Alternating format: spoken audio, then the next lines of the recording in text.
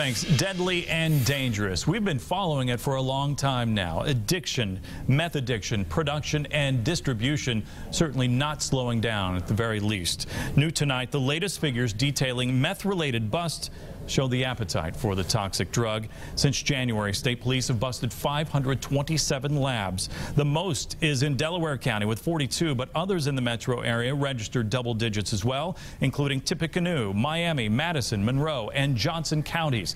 Now, our Call 6 investigative team has been looking at the cost of cleaning up a home contaminated by meth, and Call 6 investigator Rafael Sanchez joins us live with the very latest on this story. Rafael. Todd, right now there are hundreds of homes off limits, unable to have people inside. They are drenched with the toxic cocktail of those chemicals used to make meth. Now, we suited up and followed a state-certified team inside a house that no one can rent or buy. It's a precaution that crews must take to protect their health and save a home.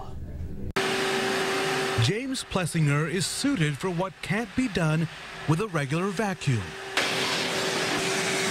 He's sweeping up particles left behind by meth contamination, including this backpack zone, where kids dropped off their book bags. This is among the many key steps that precious cleaning crews take to decontaminate a home. You have to pay attention to every little thing. You can't miss one part of one room because then that could reinfect the whole house. This is one of the many properties in central Indiana where a county health department won't let anyone live until the meth pollution is removed.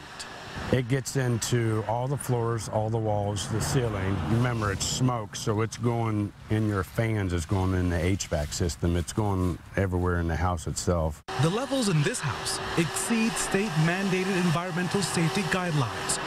Here's a quick tour. The HVAC system is 16 times the accepted levels. The living room, 7 times. This child's bedroom, twice the level. All a health hazard. So this is where the meth was cooked. Cleaning up this house, it's going to take a long time because every room must be cleaned. Every wall, every door, every ceiling must be cleared in some way. It could take at least 3 weeks to clear this one house. As you can see, it's a labor-intensive process. One final step is the spraying of this chemical to make sure the meth is zapped away. Once it dries, the surfaces are tested. Results must come back negative before county and state regulators can be positive with letting anyone move back in.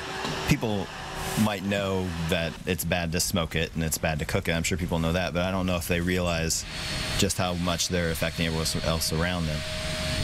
So consider this. Cleanup cost of a home depends on the size and the level of the contamination. Up to $10,000 is possible, even greater depending again on the size of that home.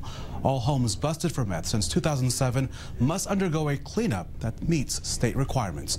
That is the latest at 11. Rafael Sanchez, RTV6.